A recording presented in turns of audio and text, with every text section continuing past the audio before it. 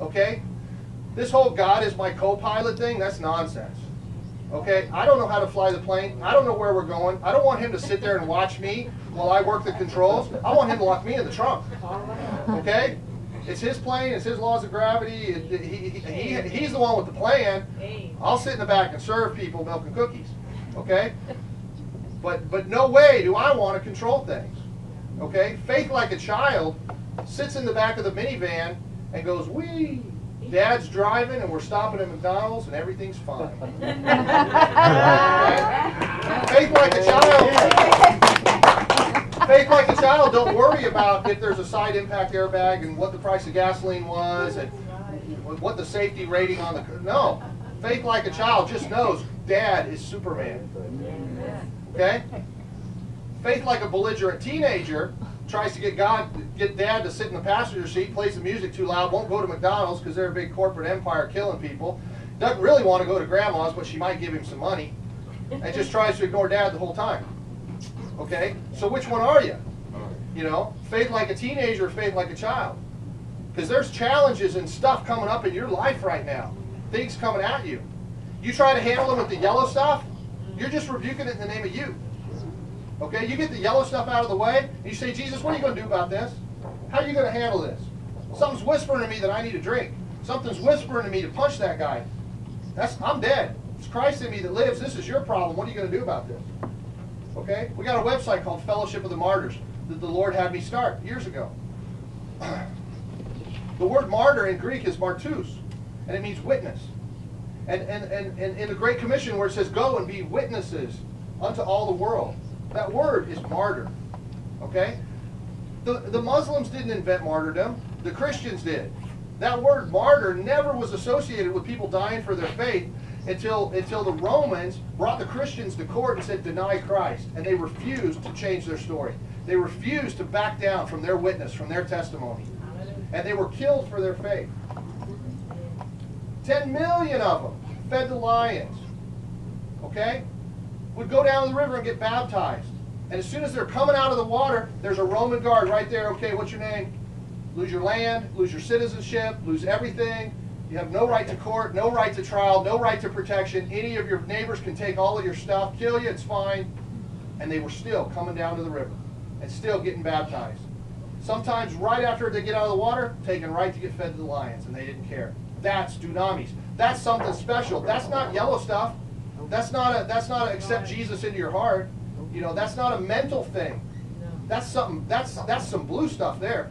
That's some Jesus moving on their heart where they know this is real, and I got to have all of it I can possibly get.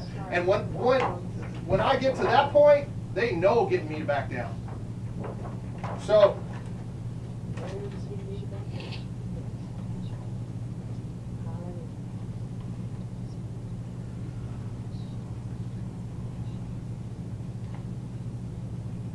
There's some folks here that are real shiny. They got a big, shiny, cleaned out cup of Jesus. There's some folks here got some red stuff in their cup. Might be pride, might be self, might be sin of one sort or another. Might be stuff you need help getting off, like generational curses or some demon you picked up because you played with the Ouija board or whatever. That stuff's all real.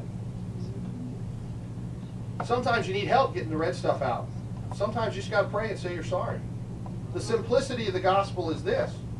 Just say you're sorry, get your cup full, everything will be fine. Because the solution to every problem is get more Jesus. The solution to every temptation is get more Jesus. The thing is, people don't know how to do that. We're not necessarily teaching them how to do that. And the reality is that woman with the blood problem in Mark chapter 5, she knew if I can touch Jesus, I'll be okay. Now I learned the Lord would have me pray for folks, and I'd hold their hand, and their cup would get full. And I'd just pray, Lord, whatever I got, give it to them. Whatever good thing is in me that they need, give it to them. Sometimes you just hug grandma, and you've had a hard day, and everything's better. Because she's praying, oh, honey, Lord, give her whatever I got, whatever. You know? Sometimes kids in the hospital and grandma comes and prays. You know, Lord, take me. I've had a long life, but heal my granddaughter. Yeah. And the Lord goes, you know what, that's so Jesus-y. I'm not going to kill you, and I am going to heal it. Because you're laying it down, you're sacrificing. The more like Jesus you are, the more it's going to please God. And the more He's going to move. And the elder, To me, the elder is whoever's got the biggest cup of Jesus in the place. Okay? To be an elder, you just got to be a 4-year-old in a room full of 3-year-olds. Okay? This guy ain't an elder to this guy. I don't care how many seminaries you've been to. Okay? And I'm not picking on nobody. I'm just saying it doesn't matter what you know. It matters how much God is in you. Because we're supposed to be the body of Christ. We got some baby Christians. Haven't been walking with the Lord very long. But they hear His voice. And they walk in His ways and they hate sin. Because they understood that it's a spiritual thing that has to happen to us. You know? Christianity is different than Islam and Buddhism and everything else. Because it's not a theory. It's not a theology. It's not a philosophy. It's Christ in us, the hope of glory. It is God living in us. Well, He probably ought to find a way to get out. You know? He's wanting to come out of you to the people at your work. He's wanting to speak through you. He's wanting to move in your life and prove who He is through you. Yes. We are the hands and feet. We don't get to be the head.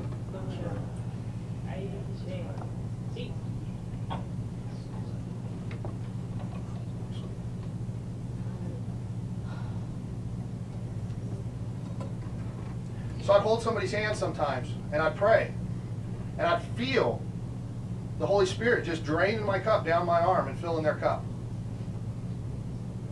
And sometimes they'd start speaking in tongues where they didn't used to. Sometimes they'd fall over. Although I wasn't aiming for that. I don't think it proves anything if the same people fall over every Wednesday night when the pastor lays hands on them. They rise up just the same as they were before. You know, Mariah Woodworth-Etter laid hands on somebody. They'd be out for 3 days, and when they got up, they'd been to hell, and they were different. They heard angels talking to them. They heard something happened. You know, I want to see some fruit. Yes. It ain't no good jumping around if there's no fruit. Okay? So I'd hold somebody's hand and stuff would happen. And they were scared and they wouldn't leave the house because they had agoraphobia and they couldn't even whatever, and would pray and would rebuke that spirit of fear and fill their cup, and they're back at work and they're fine. You know? God would do stuff. If your body ain't right, it's because there ain't enough Jesus in it. You get enough Jesus in your body, nothing can hurt you. You know? John G. Lake, you ever hear of John G. Lake? Turn of the century revivalist healing guy, went to Africa, 100,000 people got healed. During a plague, him and his guys were doing the burial details. Nobody wanted that job. People were dropping like flies. A British hospital ship parked off the coast said, "Would you come and tell us what you're doing so that none of your workers are getting infected by this?" He's like, "Okay, but you're not going to like it." So he goes out there and they say, "How? How is it that you're not getting infected?" He says, "I'm right with the Lord." "What do you mean?" He said, "Go down to the morgue, open one of the cadavers that you have, scrape out the foam in their lungs of this infectious thing, come up here, smear it on my hand under a microscope and watch." And they did it. They watched all those cells, all that bacteria die as soon as it touched his hand. That's the power of the Holy Spirit. Okay? He should be flowing out of you everywhere. There's all kinds of kids chasing Wicca, chasing whatever, chasing vampires, chasing whatever thing because they want some power. They believe there's something out there and they don't know how to reach it, and the church isn't showing them. Why? Because the church isn't sharing with each as they have a need. When we start flowing, when the Holy Spirit starts flowing into people and changing their lives, and we show people how to do this, it changes everything. Okay, now, I've got some videos out there about some folks that are like, they understand this, and they'll have a conference where people will come down front and they'll lay hands on them, and if you go down the aisle and you say, "Give me whatever that guy's got," you'd be barking like a dog, clucking like a chicken in no time. Okay? There's no telling what that guy's got. But if you go down the aisle and you say, "I want nothing except Jesus. I want nothing but Jesus." You put your armor on and you say, "Give me the blue stuff. I'll take as much as I can get. I don't want any red stuff. I don't want his yellow stuff." You know? You'd be okay. You'd be okay. But you don't got to go across the country for that. You can go to a high school football game and beg for Jesus and he'll show up. You know? I know that people hold my hand and I say, "Brother, whatever I got, you can have." And something happens. Something happens. and God starts moving in them, and things start changing. And sometimes they start crying, and they start hearing God better, and whatever. But they could just reach up and hold his hand. He's more real than me. I don't understand how, but he says he is. Somehow he's more real than me. And if you can hold my hand, well, you could just reach up and hold his hand. One lady came to the furniture store selling some artwork, you know, like motivational, like fly with eagles instead of turkeys or whatever stuff. And I don't care what she's selling. We're going to talk about Jesus. So, so I show her the cup thing, and I'm like, so you got any red stuff in there? Because, you know, she's like, yeah. I'm like, well, do you want to, you know, do you know what it is, or do you want me to ask God and God will tell me what it is? Oh, yeah, no, you don't need to ask. I know what it is. Because he'll tell you, you know, I've been in meetings. Everything's beautiful. The Holy Spirit's moving. Somebody comes in the door, and 3 people go, oh, no, you don't. You go home and apologize to your wife. Don't bring that in here. Okay, that's the way it ought to be. That's the way the church ought to be. Anyway, so I talking to her, we pray, and I'm like, well, do you want to pray and ask the Lord, you know, repent for the red stuff and get it out? And she's like, yeah. So we get to pray, and in not 10 seconds, she says, I got to go right now, quit my job, and start the daycare in my home that the Lord told me to do 2 years ago. Cool. Okay. She had a name and everything. The Lord had told her all of it, and she ignored it. Didn't want to risk it. Didn't want to step out in faith and believe that he'd take care of her. And I'm like, great, well, we got this red stuff out of your cup. How about if I just put my hand on your shoulder and pray for you and just ask the Lord to give you whatever I got and get your cup full? She looks at me, she says, well, couldn't I just stick a straw in the big blue river flowing over my head? Yeah, okay. Yeah. Whatever works, do that. But believe in faith and receive. He is not far away. One guy, I'm talking to him on the phone, and we repented for a bunch of stuff. He's out in his car parked somewhere in Kansas. And we just repented for a bunch of stuff. And I said, well, you know, you just need to get your cup full. Okay? Now, I just reach up and hold his hand and suck real hard, touch the hem of his garment. But, you know, don't do it the way I do. Just ask the Lord how to get your cup full and do whatever he tells you. So he's praying, and I'm watching in the Spirit, I'm watching his cup get full. And right when it's humped up over the top, overflowing, he says, wow, that was cool.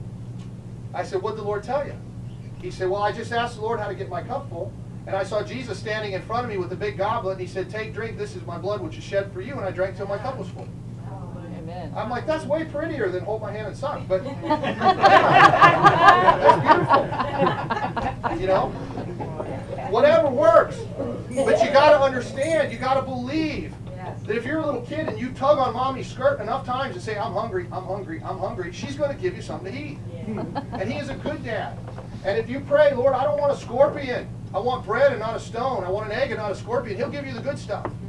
Okay? So it doesn't matter if it's me. I tell people, I don't care if it's me, your wife, your whatever. Don't receive nothing from nobody that ain't Jesus. Because the days are evil. And even the elect will be deceived. And receive stuff they're not supposed to receive.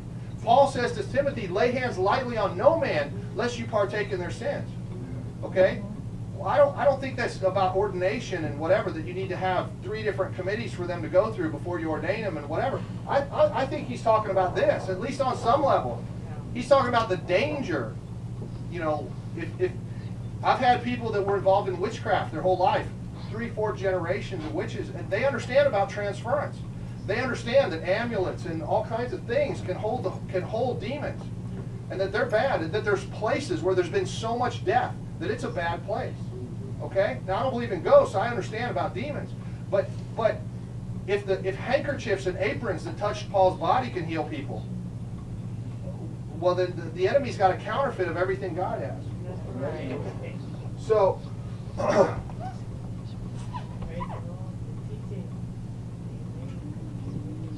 so here's the deal.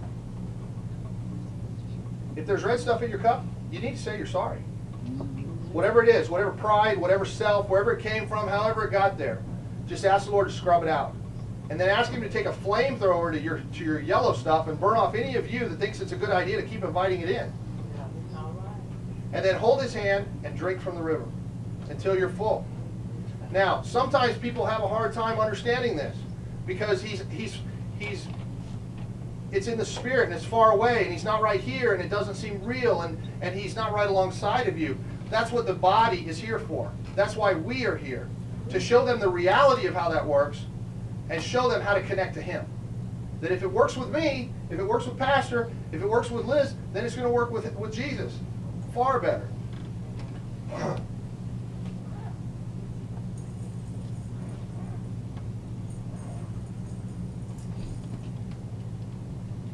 I don't really, even since I was a little kid, preaching summer camps and stuff like that, I didn't have a whole like bow your heads and close your eyes and slink up to the front so nobody can see you. That ain't martyrdom. Okay? You can't do that. No, you better be loud and proud and mean it and be bold, or else, you know.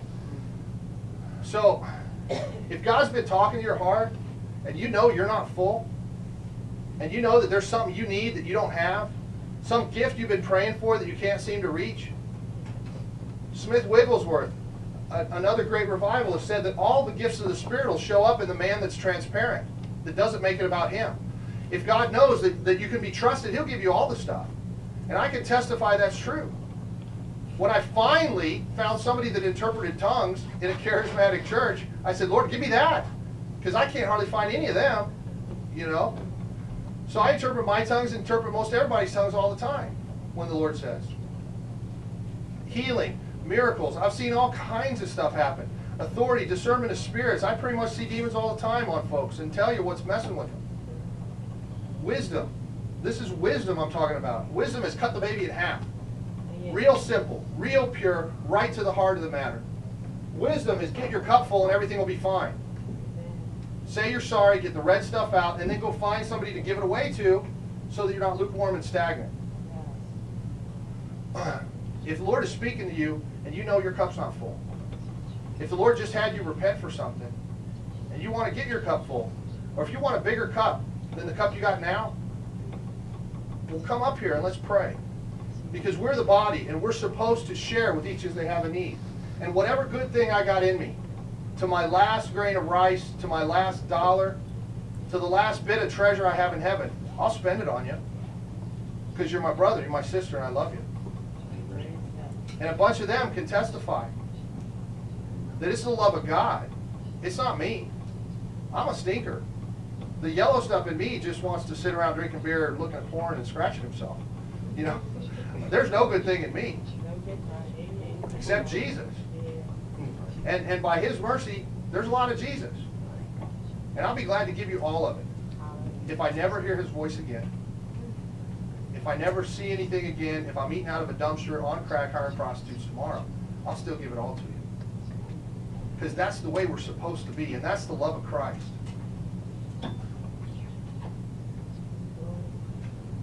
So I'm asking you, if you want more, I'm here. We got others that are here to pray real good. And you come and seek the body.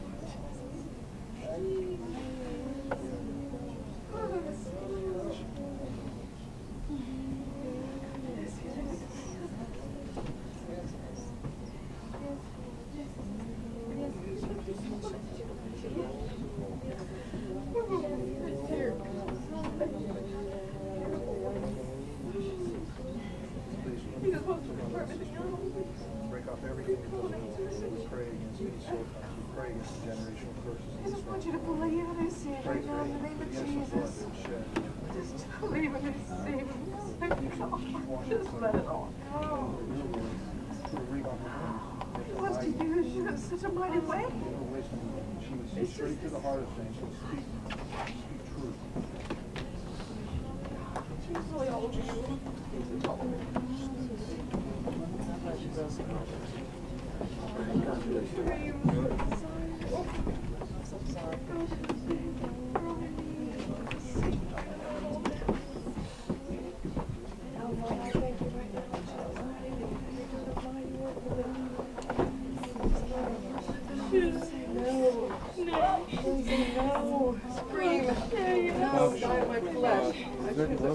Anything that stands between her and you, anything that she needs to repent for, Lord, you show her real loud.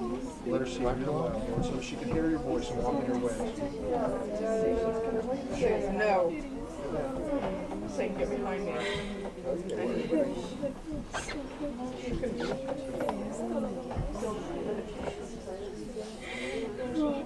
Command. Jesus. Still rolling? Camera's still rolling? Whatever I got, you can have. This is wait. Wait.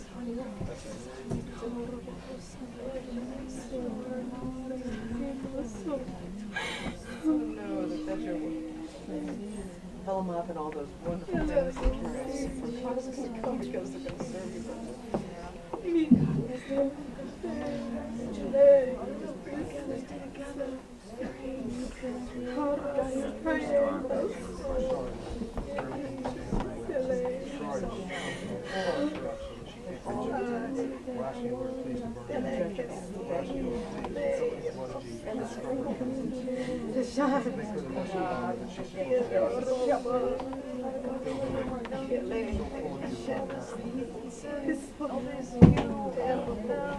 That doesn't matter. Combine that with the name of Jesus. Henry.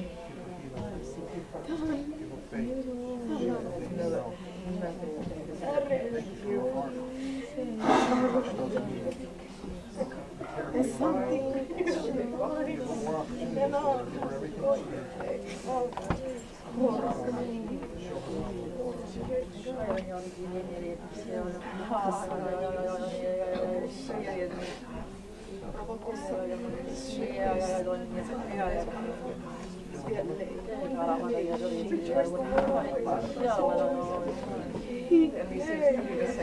praise God, Jesus, praise you and all things.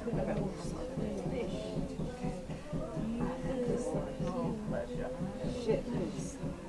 Hold my hand and your cup full.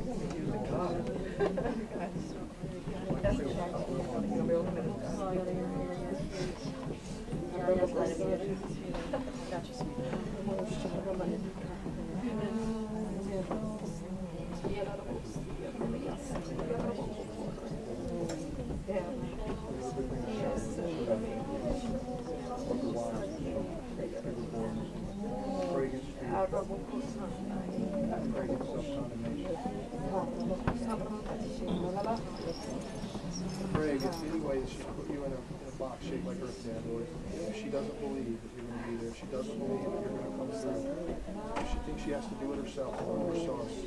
We know that you're capable, that you're everything, Lord. We ask that you would just show us and move on her and show her what a good dad you are. Lord. More tongues, more interpretation of tongues, more wisdom, more faith.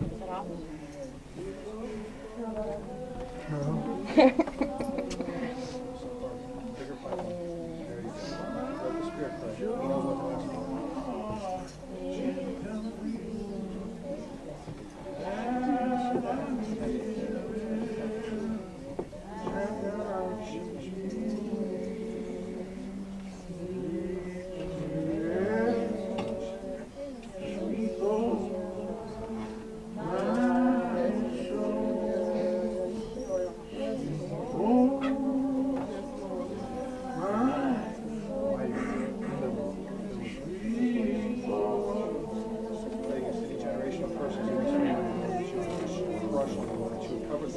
You said everyone, nieces and nephews, brothers, call them into the fullness of your presence, Lord.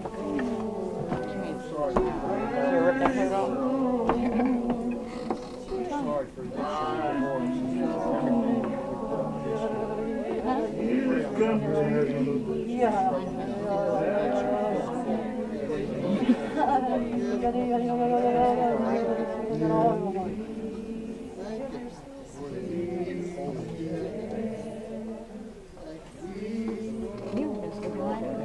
You've been out there all the whole time, Mama. I love you.